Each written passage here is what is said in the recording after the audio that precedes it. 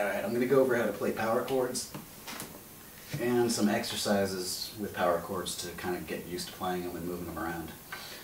A power chord, another name for it is a fifth. It's going to take the first note of the major scale and add the fifth note. 1, 2, 3, 4, 5. So we have 1 and 5. Common name for it is power chord. This is a movable chord. It can be played anywhere. Everywhere from open strings to fret it anywhere you want.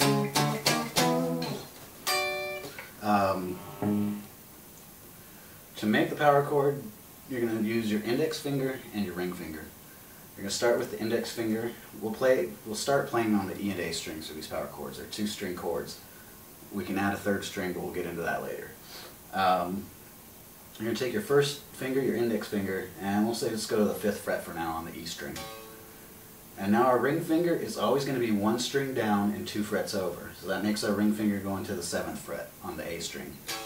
So wherever we're at, say I'm at the 1st fret with my index finger on the E string, I'm just going to go down 1 string and add 2 frets. So 1st fret makes my ring finger go to the 3rd fret. If I'm at 7th fret, ring finger goes to the 9th fret. If I'm at the open string, I'm going to put my ring finger to the 2nd fret. And there you don't have to use your ring finger. You can use your index or middle. It makes it easier to go to a power chord on the 1st fret if you use your middle finger. Just bringing the fingers down. But it's always the same shape.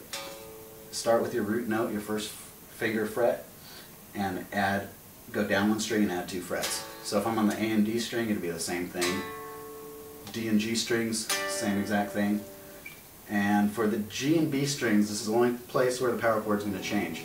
We're going to actually add another fret, so it's 3 frets away. So if I'm at fret 5 on G with my index finger, I'm going to go to fret 8 on B with my pinky.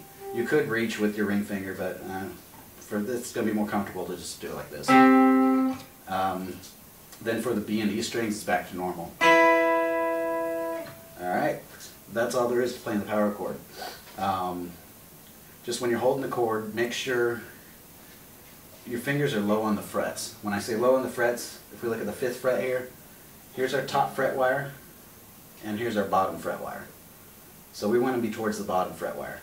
Kind of right snug behind it with both fingers.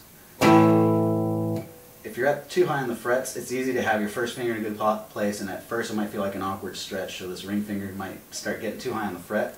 Then you're going to get a lot of string noise and string buzz. So just make sure you're in a good spot on the chords. Now another common problem people are first getting used to power chords is they tend to pull down on the strings and bend the strings a little bit, especially with the index finger. Make sure you're pushing directly straight into the fretboard, not pulling down. If I pull down, I'm going to bend the string out of tune and the chord's going to sound out of tune. So I'm just going to push straight down.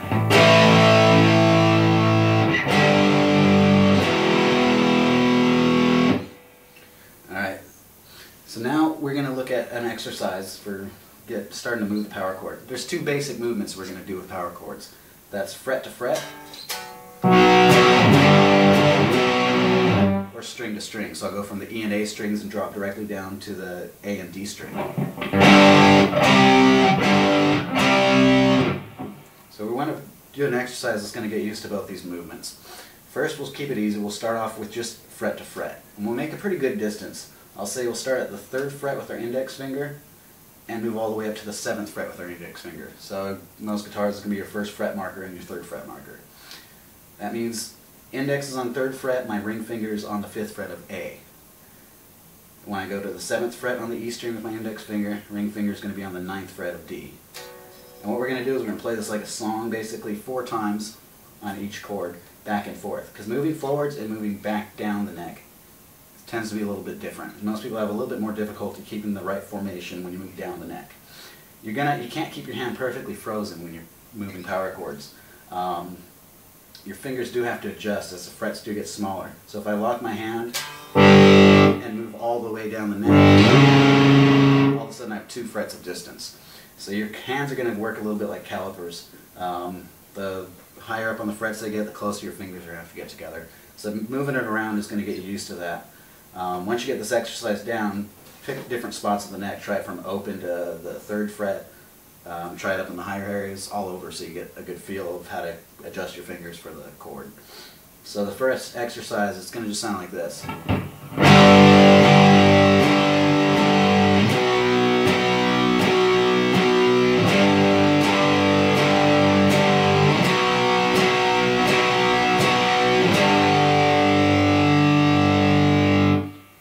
That's all there is to it. Just take your time, just work on getting those chord changes nice and clean so it rings out evenly.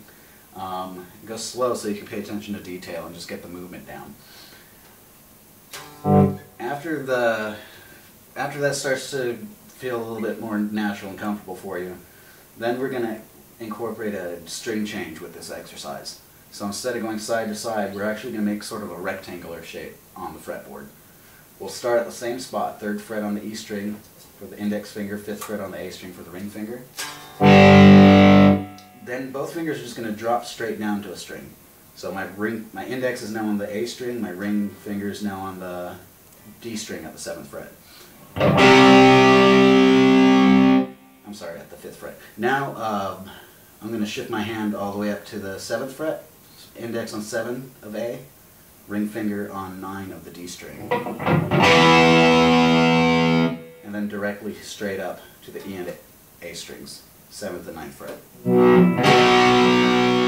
Then back to the 3rd fret, repeating it.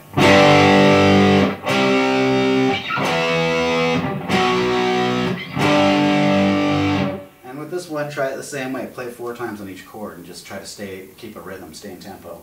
If you have a metronome, I really recommend using one.